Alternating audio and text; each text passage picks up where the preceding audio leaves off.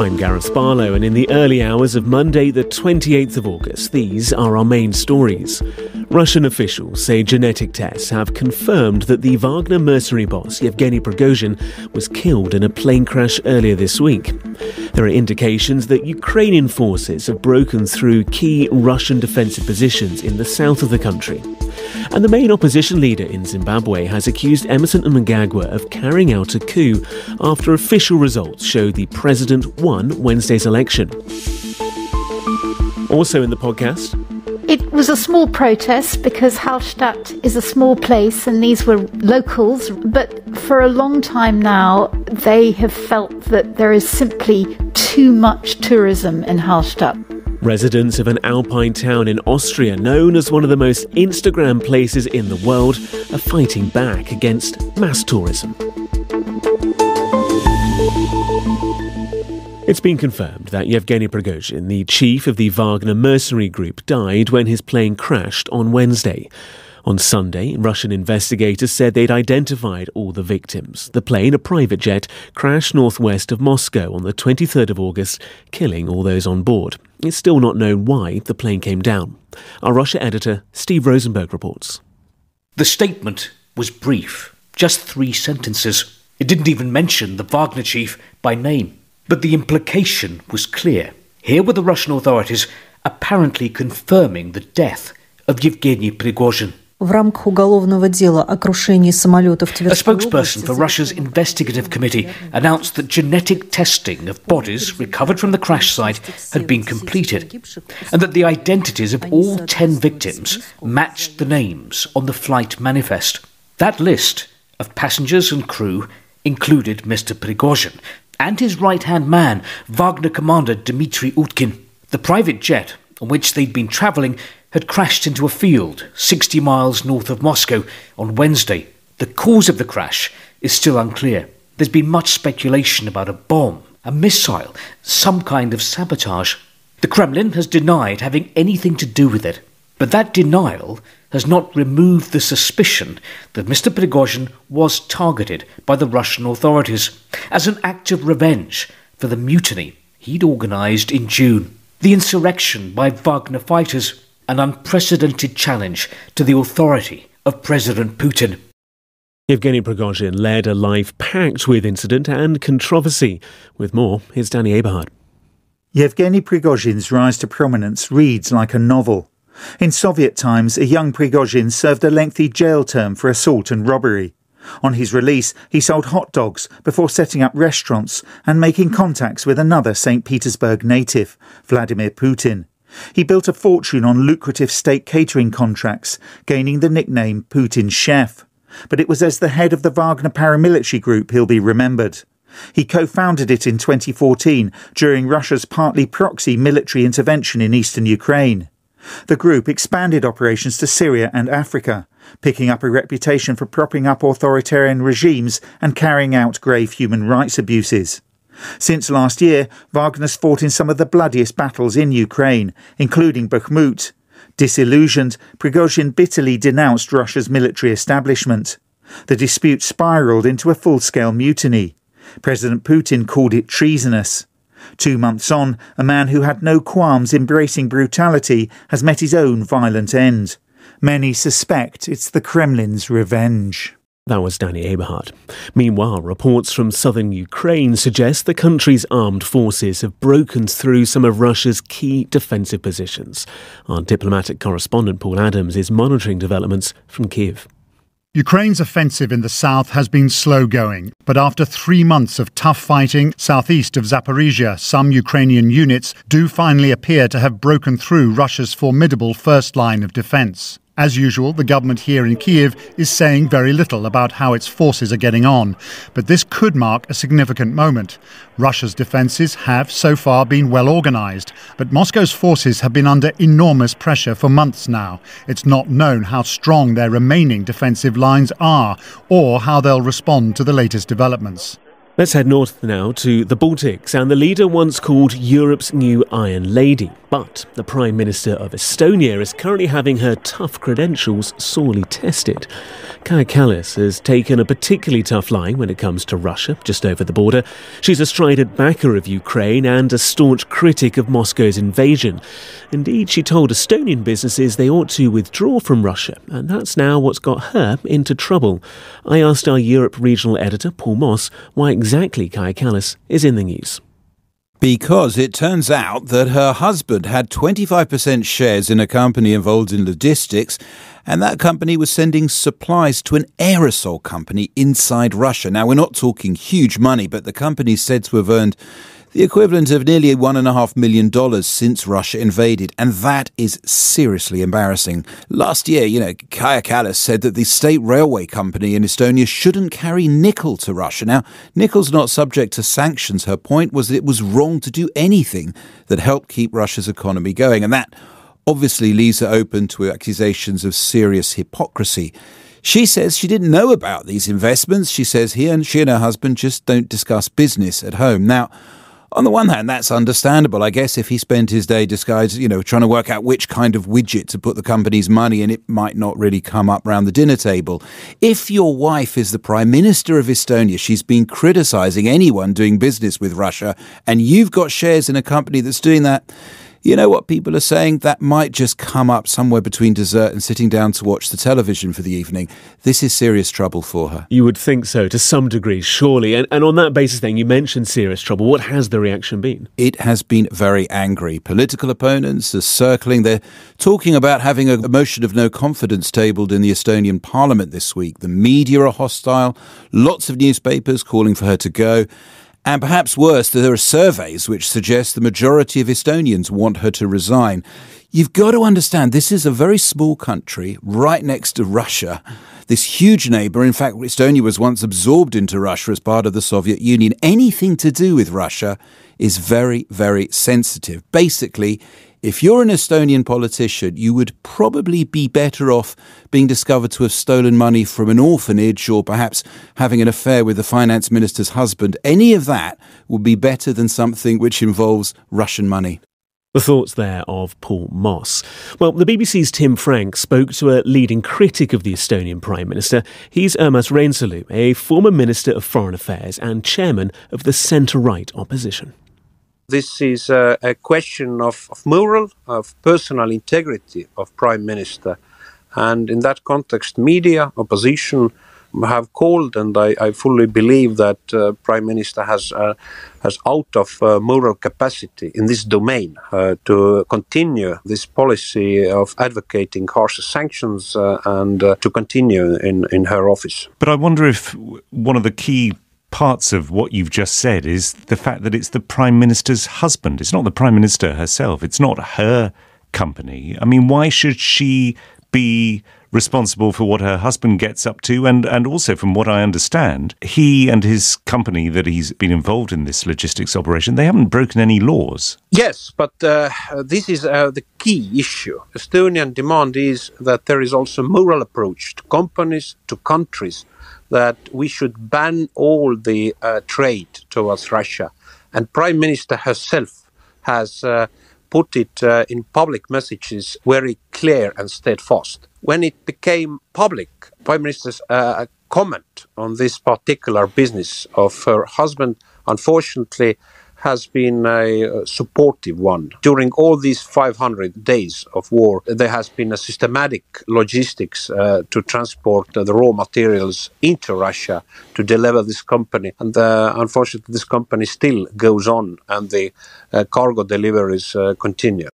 Urmas Reinsalu, a former Minister of Foreign Affairs in Estonia. Well, on Friday, the husband of the Estonian Prime Minister apologised for the situation that's arisen and the, quote, harm caused to my wife. Arve Hallik said he would immediately sell his shares in the Stark Logistics company and withdraw from it. Let's take you to Zimbabwe now, and Emmerson Mnangagwa is beginning another 5-year term as the country's president, which international observers and the opposition say was secured by intimidating voters and widespread electoral fraud. President Mnangagwa won with almost 56% of the vote, a result the opposition leader, Nelson Chamisa, described as blatant and gigantic fraud. Unsurprisingly, the ruling ZANU-PF party rejected the criticism, saying the vote was fair and peaceful. Ziyambi is Zimbabwe's Minister of Justice. In the history of this country, this is one election that was extremely peaceful, and our processes, the way they were done, they were very fair. Nobody was intimidated. Everyone was afforded the same opportunities to do whatever they wanted to do. And I'm not very sure which areas the allegations are coming from to say that they were not fair. Well, even before the results were announced, several independent foreign observer missions criticised the fairness and credibility of the elections. Observer missions from the EU, Commonwealth and 16-nation Southern African Development Community reported a number of concerns with the vote, including the banning of opposition rallies. Among the critics is the Zimbabwean journalist and documentary maker Hopo Chinono. In urban areas, which are mainly opposition strongholds, they didn't have election material, that is ballot papers, for over 12 hours. And this was a form of rigging called voter suppression. Prior to the election day itself, the opposition was not allowed to hold all its rallies. They have to get permission from the police. So everything was stacked against the opposition.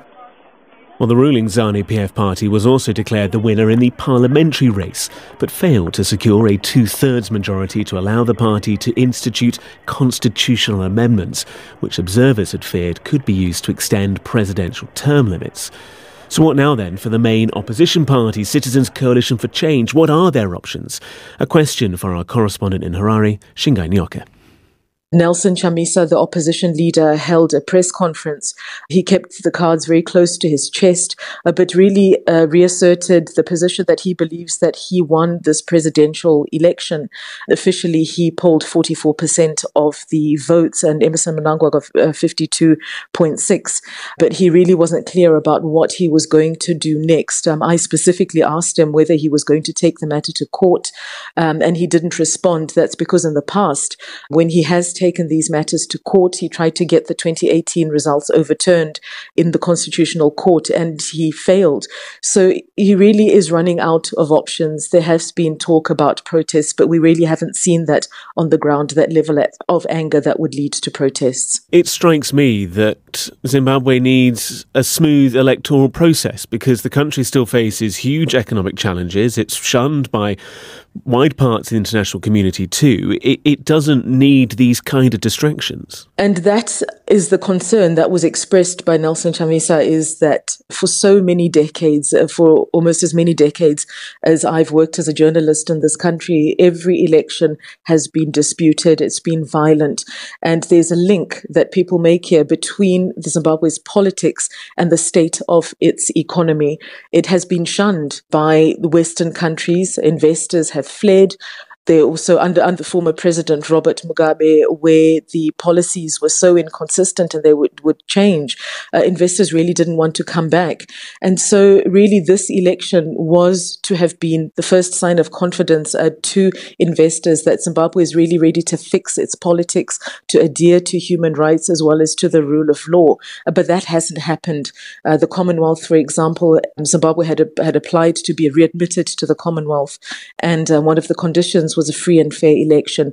So given the damning assessment that the Commonwealth gave of these elections, it's not clear whether that will happen. And so it seems that Zimbabwe is just stuck in this endless crisis of politics and bad economics. The voice there is Shingai Nyoka. Since it was launched in 2016, use of the video-sharing platform TikTok has grown exponentially. For 1 billion users every month, those are the company's figures, it's a major source of both entertainment and information. At this year's Edinburgh Fringe Festival in Scotland, young TikTok stars have been trying to translate their online fame into performing comedy live on stage. Vincent Dowd reports. Here in Edinburgh, there are well over 3,000 shows, and comedy dominates, such as Knock Knock, whose young cast will mean nothing to you unless you're an online devotee of TikTok, in which case they are massive.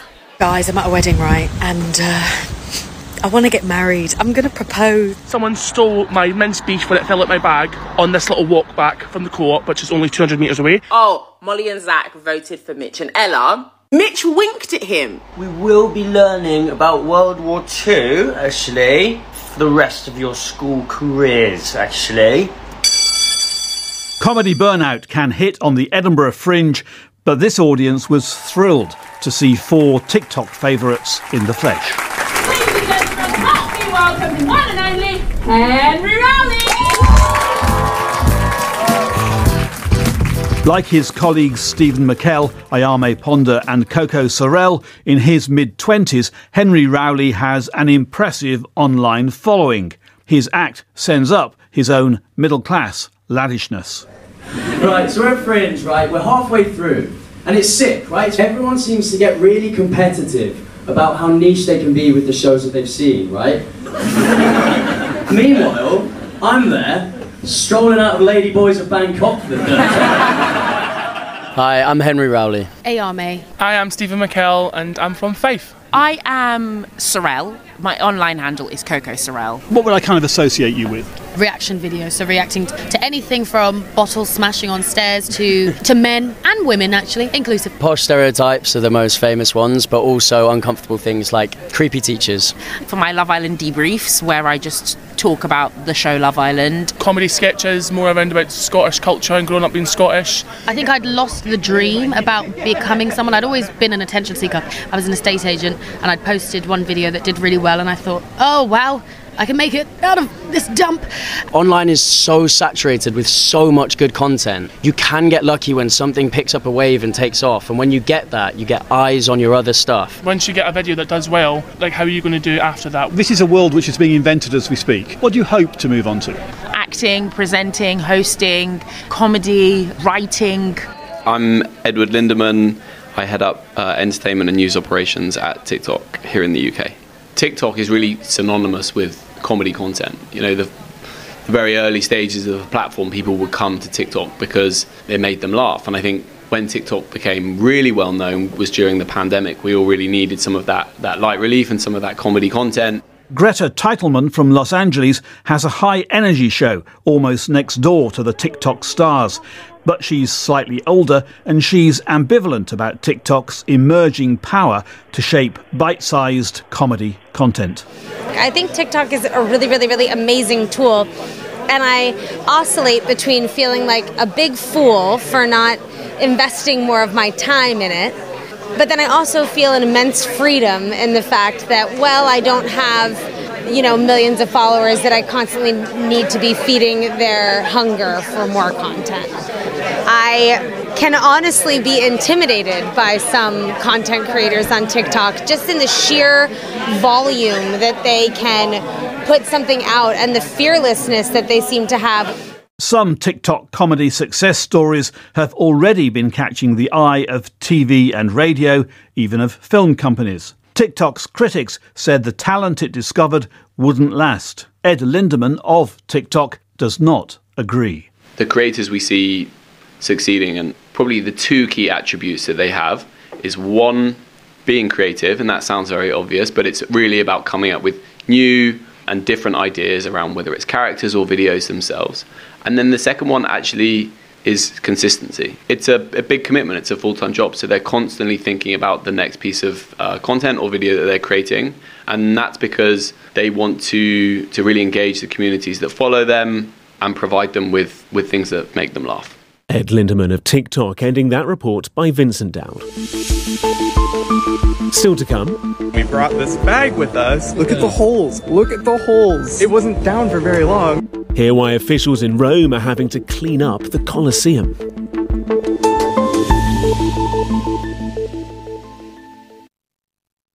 From their battles on the world stage. I gave everything for that race, and I was able to come away with something that I've dreamed about since I was a kid. To their battles behind closed doors. I had to reach some terrible bottoms in my addiction and suffer some really terrible consequences and suffer a lot of loss due to my drinking to get to where I am today. On the Podium is the podcast where Olympians and Paralympians share their stories. On the Podium from the BBC World Service. Find it wherever you get your BBC podcasts. Welcome back to the Global News Podcast. Let's take you to Argentina, where officials say there's been a wave of looting over the past week, with attacks on shops and supermarkets in several provinces. A government spokesperson accused the libertarian opposition leader, Javier Milei, of stoking the unrest. He's currently the frontrunner as October's election draws closer. He's denied the claims. Argentina is in the middle of a severe economic crisis, with inflation running into triple figures, putting many basic goods out of the reach of most people. James Menendez spoke to Ana Lanques, Latin American correspondent of The Economist magazine. So how bad has the looting been? The looting started last Friday and carried on throughout the week. And so far, at least 94 people have been detained just in Buenos Aires province. And there were at least 150 separate incidents of looting in the province of Buenos Aires and dozens more across the country. And it's really in cities all across the country. Does it seem in any way organised? So that's what the government is saying. They're saying that several politicians from opposition parties have stoked the unrest and are encouraging looting on WhatsApp. But so far, we have no proof that any political party is behind this. Rather, it just seems that as fears of uncertainty are mounting and there are fears that there's hyperinflation coming in the next few months, people are getting really nervous. And so there are rumors on WhatsApp that because this crisis is coming, you better stock up soon and loot supermarkets. This has already happened in the past. It happened in 2001 and it happened in 1989 when there were episodes of hyperinflation. And just give us a bit more detail on how bad the economic crisis has become. What is it like for most families? It's really terrible. Right now you have annual inflation running at 115%, which is higher than anywhere else in the world except Venezuela, Zimbabwe, and Lebanon. And what that means is that the local currency, the peso, devalues so quickly that you cannot save. People do not hold money in local bank accounts. So it's become impossible to save. There's a growing informal economy and people have resorted to bartering. So, for example, now you have markets where you can trade diapers for clothing or, different foodstuffs. So the fear now is that things are going to get worse before they get better, because in order to fix Argentina's economy, the government, whoever comes to power in the October elections, is going to have to make some very difficult decisions. And that's the context in which the looting is happening. And Javier Milei, he's shaken up the race. Is he also contributing to the economic uncertainty? Definitely. So as you mentioned, the candidate who got the most votes in the primary was Javier Milei, and he's a libertarian outsider who proposes really radical changes to Argentina's economy, including scrapping the peso and dollarizing the economy, and in the process, getting rid of the central bank. And the outcome of the primaries added a lot of uncertainty to what is already a very fragile situation. And so the day after the election, the central bank devalued the local currency because of that increased uncertainty. And that will almost certainly lead prices to rise even more in the coming weeks. And then in addition, this year, Argentina was hit by a terrible drought, and the country owes a huge debt to the IMF, with several payments coming due later this year. So you put all those factors together, and there's a lot of fear right now. Ana Lanques of The Economist. Ethiopia and Egypt say talks have resumed in Cairo in an effort to end a lengthy diplomatic row about a huge dam on the River Nile. Egypt and Sudan have long feared that their water supply will be threatened by Ethiopia's decision to build the $5 billion project. Our Africa regional editor, Will Ross, reports. Government officials from Egypt, Ethiopia and Sudan are in Cairo trying to finally come up with an agreement on how to share the waters of the River Nile. Construction of the vast dam in western Ethiopia began more than a decade ago. It started generating electricity early last year, and the reservoir is steadily being filled up, much to the anger of Egypt and to a lesser extent Sudan. Almost all of Egypt's water comes from the River Nile, so it sees the dam as a huge threat. Ethiopia says the project is essential in order to electrify millions of homes and help eradicate poverty. That report by Will Ross. Let's take you to France and the wooded rolling hills of Meymac. These days, the small town is known for ancient houses, a network of rivers and views of the central French countryside. But back in the Second World War, it was the scene of a mass execution of German prisoners who were forced to dig their own graves and then shot by the French resistance. Archaeologists have been uncovering the site after it was identified by the last surviving witness. Our France correspondent Hugh Schofield picks up the story. This comes about because the 98-year-old Edmond Réveil has decided at the very end of his life to reveal this extraordinary secret, which was the killing by the resistance, French resistance, of 40, 50, the numbers are not entirely clear, German prisoners just after D-Day. And this was a couple of days, like you say, after D-Day, in this kind of wooded area, this network of rolling hills, the rivers around there, and these Germans were forced to dig their own graves before they were then shot. The circumstances are very specific. It was after D-Day. It was at the time of great tension across France as German forces pushed up to Normandy. The days immediately preceding this had been terrible German exactions in the area. 99 people hanged publicly in the town of Tulle, where these German prisoners were taken, and then the massacre of even more people at Oradour-sur-Glane, the village which was just completely destroyed. And these Germans were being held prisoner because there'd been a little uprising in the town of Tulle, and which had briefly succeeded, and this group of 40, 50, 60 German prisoners were marched off into the maquis, into the wooded, sparsely populated countryside, not quite mountainous, but very, very hilly, and the resistance group had no idea what to do with them. They were not trained for this, they hadn't planned for this, the circumstances had suddenly changed. They radioed through to their command for instructions, and for whatever reason, possibly as a reprisal for what had happened in Oradour-sur-Glane and Tulle, the command order came, shoot them. So the group ordered the German soldiers to dig a big trench, their own grave, and then they were shot in the chest by the French resistance men at a distance of about 4 or 5 meters and tumbled into the grave. So it's one of those appalling stories one hears about from wartime. The oddity is that this time it's the inverted commas goodies who did it. So the archaeologists have found some coins, they've found some bullets, but notably they haven't found any bodies yet.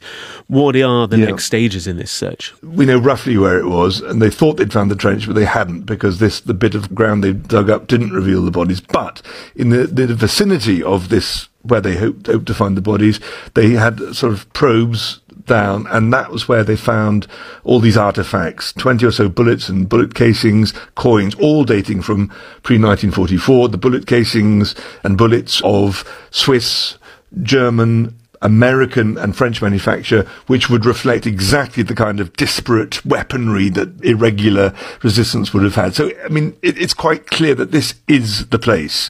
Our France correspondent there, Hugh Schofield. You're listening to the Global News Podcast. Now to sport, and the World Athletics Championships taking place in Hungary have come to a close. Our sports reporter, Alex Capstick, is in Budapest. A World Championships full of excitement ended with yet more drama. Mary Moraa of Kenya clinched the much-anticipated women's 800 metres, pipping the two favourites, Britain's Keely Hodgkinson and the defending champion Athing Mu of the US. Norway's Jakob Ingebrigtsen made up for missing out on gold in the 1500 metres with an edge-of-the-seat victory over 5,000. In the finale to 9 days of gripping action, Femke Bol, whose fall on the opening day denied the Netherlands gold in the mixed relay, produced a sensational late surge to drag her team into first place in the 4x400 metres. On the infield, there was a popular winner in the women's high jump, Yaroslava Machacik, with Ukraine's first gold in Budapest, while in the men's javelin, the Olympic champion from India, Neeraj Chopra, threw furthest, with Pakistan's Arshad Nadeem in the silver medal position.